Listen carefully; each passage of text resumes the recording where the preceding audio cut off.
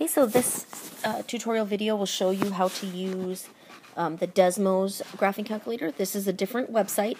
You'll be able to use whichever website you want. This is just a second alternative for the graphing calculator activity.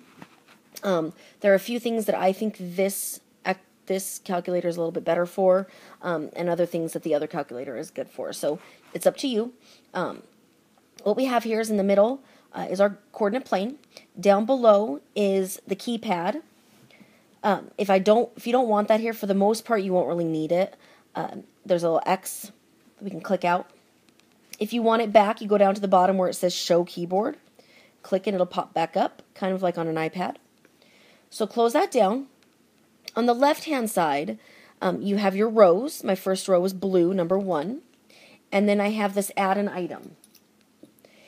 You can add another expression, so if you want to have a second row, okay, you could do that as well. Close that out if you don't want it.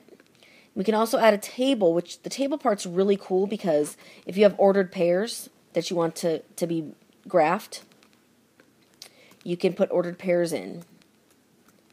This will come in definitely handy depending on what kind of problem that you're using. And if you notice on here, the little purple dots are the ordered pairs. And if I can hover over or click on each ordered pair, and it shows me my ordered pair. Now what you'll notice is I only have 2 here. 4, 9 was actually graphed up above. All I had to do to get up there was I just put my mouse on the coordinate plane, I clicked and dragged, and I can move my coordinate plane wherever I want. I can also zoom out in the upper right hand corner. Okay, we have a zoom out and we have a zoom in.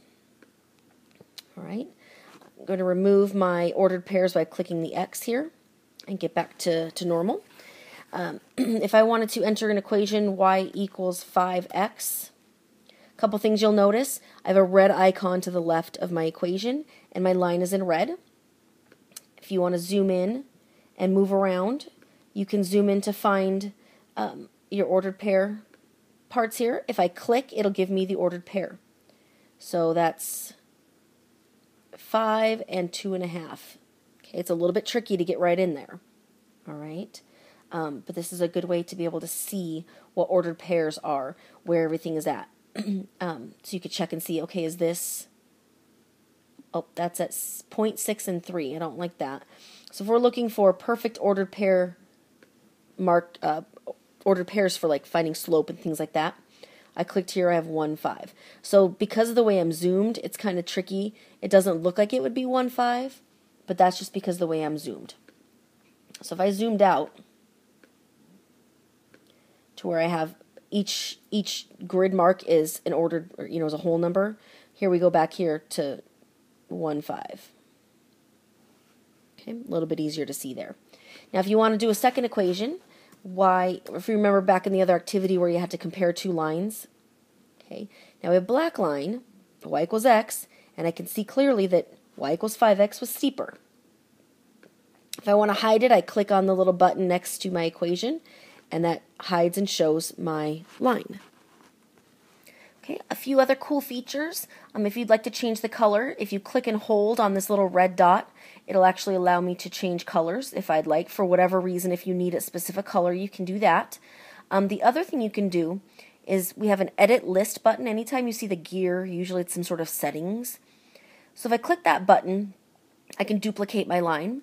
Or this is kind of cool, I can convert it to a table, and if you convert to a table, that's where you can see your ordered pairs, which is pretty cool. The only thing is you got to be careful. The line stays here, but you can't really get back to the equation unless you hit this back button. So this back button will do the undo so you can see your equation again, but you can always go back and convert it to a table. The other nice thing is it actually shows you the ordered pairs on the line as well, which is pretty cool. The only other thing really that I need to show you is if you go to this little button, looks like 2 back arrows, it hides your list. If you want it back, you just bring it on back. Okay, so this is the graphing calculator I want you to use for the next activity. The next video that you'll get actually takes you through the first example and the first problem, and that's it.